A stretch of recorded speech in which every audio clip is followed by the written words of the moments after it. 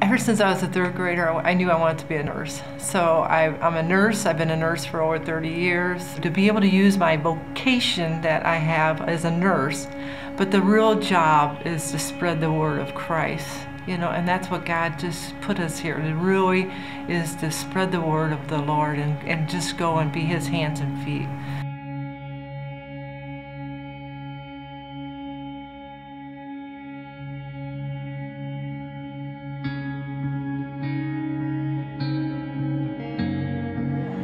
Down here is the ER, so there's guards there too in a gate, just able to regulate how many people get in.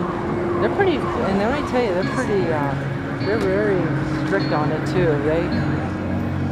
They won't let only a certain amount of people in and out.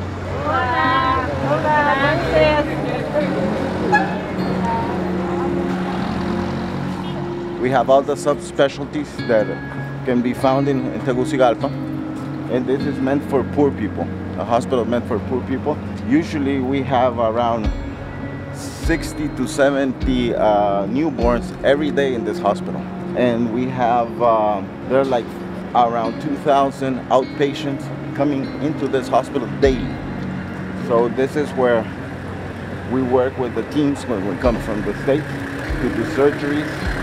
This is where Becky works, doing hand surgeries with Dr. Howard, and she can tell you more about the needs that you can find in this hospital.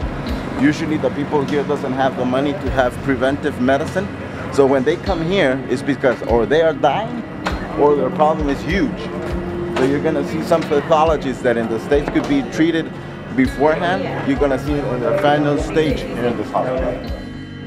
I think God likes us to live out of our comfort zone. I think we get comfortable, we take things for granted sometimes. We just, every day, we're like got our own little ways of doing things and our own things. And I think sometimes just having that faith, that leap of faith to step out of our comfort zone, to go somewhere else. Even like going on mission trips to me is like such an eye-opener.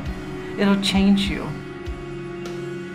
It's really heartbreaking when you go in there and you pray with them. It really is, because you don't know the circumstances. Then you find out, well, my baby passed, but this and all the other ladies had babies, and so it's heartbreaking.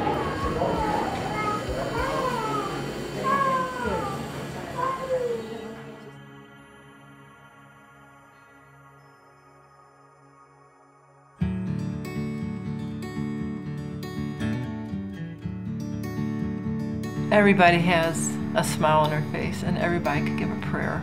Just holding a hand, even if you don't speak Spanish. I don't speak a lot of Spanish, but the relationships you make down there with the people is what it's all about.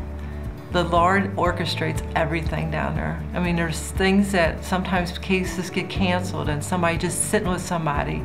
The prayer teams go into the different areas, the different divisions of the hospital, and they're able to pray with the moms who lost a baby. Anybody could sit there and have compassion and just to be there. That's what we're asked to do, just to be loving to others.